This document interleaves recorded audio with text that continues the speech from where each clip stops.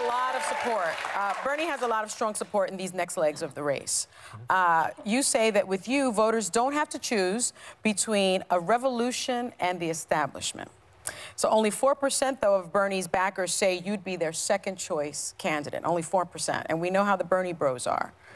How are you going to convince them you're enough of the revolution they might be looking for? Well, my message is that I would be the most progressive president we've had in a half-century, and that this is personal for me.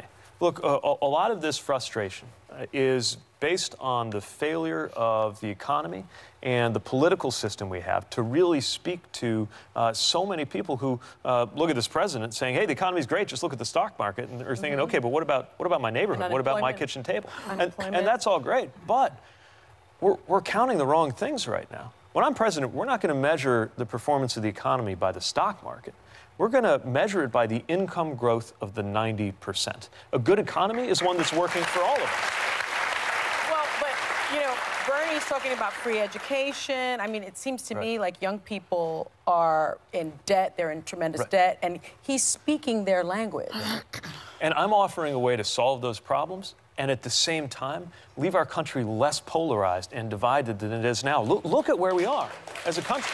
I mean, it is frightening how divided this country is. At the very moment when actually, remarkably, even though you wouldn't know it looking on the floor of the Senate, there is an American majority right now that wants these things to happen. Even in conservative states, a majority want to see a higher minimum wage, want to see paid family leave, support, no matter how you feel about the issue personally, support a woman's right to choose, support doing something about climate, acting on gun violence. These are positions that we can bring Americans together around.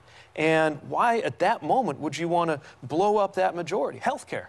We could make, my plan will make sure there's no such thing as an uninsured American. The difference is just I don't think we should force everybody onto the public plan, because I think if I'm right, and if we progressives are right that that plan will be the best one, everybody will pick it anyway. And if we're wrong a little bit, we're going to be really glad we didn't kick people off their old plans. So it just puts a little humility into the policy.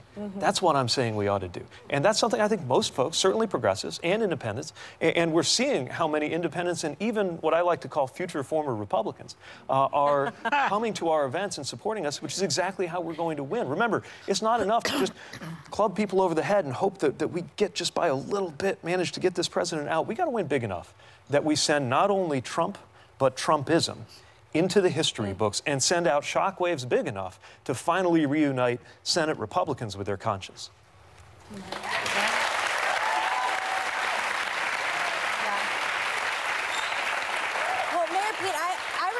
You, and I think you're a really interesting politician. Britt Hume said that you are the most talented politician come up and rising. I agree with him. And I actually think you understand the middle of the country, probably because of where you're from. So I was really surprised. I saw an interview you did on a radio show where you were talking about abortion. And I think this got a lot of play in conservative media, conservative circles, where you were talking about, and this is your quote, there's a lot of parts of the Bible that talk about how life begins with breath. So even that is something we can interpret differently. It obviously, in my circles, was passed around everywhere because I think the interpretation from pro-life people like me was that you meant a baby actually being born, and then possible, you know, there's a lot of controversy with Governor Northam and what it means and what time a woman should be able to have an abortion. I just wanted you to clarify because I found that statement to be pretty radical. Well, I'm just pointing to the fact that different people will interpret their own moral lights and, for that matter, interpret Scripture differently. But we live in a country where it is extremely important that no one person have to be subjected to some other person's interpretation of their own religion. I know we're not going to agree. Partial birth abortion is something that was coming up in, like I said, Governor Northam. It was a huge controversy when he was running for governor. I think people, even Democrats, and there are a lot of pro-life Democrats in the country, want to know exactly where your line is, because you will be the president if you win. Right, but my point is that it shouldn't be up to a government official to draw the line. It should be up to the woman who is confronted with the choice.